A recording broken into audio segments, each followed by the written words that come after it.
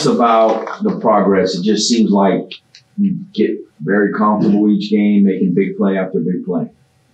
Just knowing the game plan really and just executing that practice over and over again. It's starting to get easier and easier for my first game, so I feel like that's how my confidence is going higher. Was there a game where you really kind of felt like, man, this is it, or was that even happened before the first game in camp sometime? I feel like the very first game, that's when it really hit, like, okay, yeah, it's the real thing. Like, it's not a game anymore. This isn't practice. So, yeah, I feel like the first game. Has it made, y'all had a really good quarterback room. I mean, it's hard to have three guys, either talented or experienced. So just talk about the transition once Ben got hurt and where you are now. I mean, it's been pretty the same. It hasn't really been a drop-off because, like you said, like all three of those guys can go. So it's just the ball being thrown my way. So, yeah, I don't think it's been a big difference. It's really been the same, really.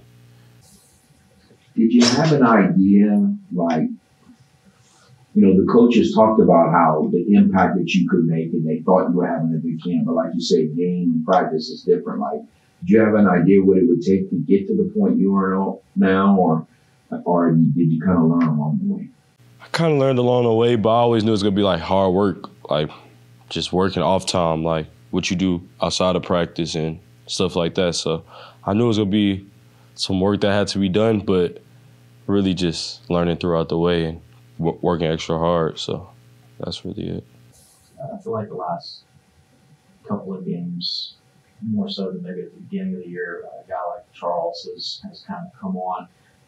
When you guys are getting that significant amount of playing time all together, how much does that help you to have another young guy or a guy that's inexperienced kind of start to see the same successes that you've been able to see, and how much does that help the overall group in terms of how you guys are executing and practicing and things like that? I feel like it sets a high bar for everybody.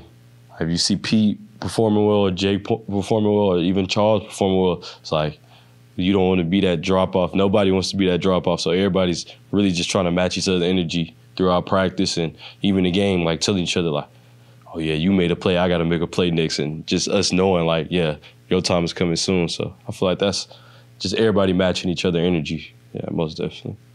What do you think you showed the coaches and your teammates in camp in August that told them that you were ready to be this player that you are? Or what do you think you showed?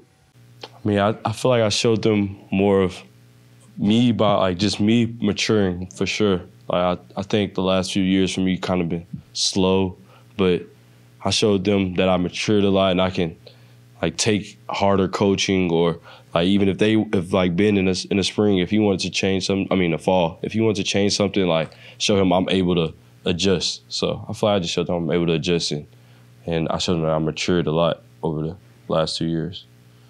What do you think that win against Texas State can do to y'all, for y'all after this bye week? So that was a tough team. That was a good team. So I feel like that win, that really showed us, like, we can get it done if we all just play our game, play tough, physical. We can go a long way. I feel like we can run the table with me.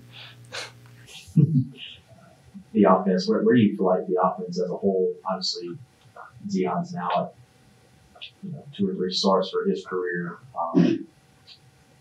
From an efficiency standpoint, you guys, I think initially there was a little bit of trouble finishing drives in the red zone.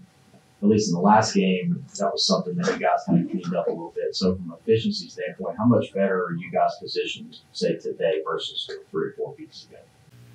I feel like Coach Des say every week, we better than the team we were last week. So I feel like we actually taking in his coaching and what we need to fix, and actually going into the week, like, yeah, we got to get this fixed. Like, everybody's holding each other accountable. Like, we for sure have to get some things fixed, and I feel like we've been doing a good job at getting them changed. Do you feel like you're just like the lead receiver, or are y'all just like a group? Do you think? I feel like we're a group before anything. Like, I feel like the receiving core this year is real strong brotherhood. Like, so I feel like we move as a pack. Like, one leading, we all leading. So it's just, I feel like it's just a group. Like, I don't think we even look at it like, okay, yeah, he's the one, he's the two. It's just whoever's out there, let's go. So that's how I feel like. What's the next level for you? What do you need to do to get even better by the end of the year and then go into next year?